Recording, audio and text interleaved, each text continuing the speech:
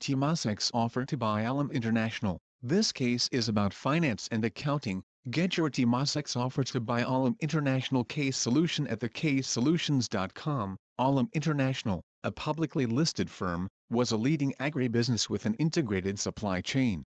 To sustain growth, the company took on large amounts of debt to fund acquisitions and other capital expenditures. A hedge fund issued a sell recommendation, highlighting the problems facing the company, including several years of negative free cash flows. The heated exchange between Olam and the hedge fund led to a government investment fund, Temasek Holdings, first backing Olam, and then eventually offering to buy out the minority shareholders. This scenario presents an excellent opportunity to apply the discounted cash flow analysis and relative valuation techniques to evaluate Temasek's offer. TheCaseSolutions.com is the #1 destination for getting the case studies analyzed.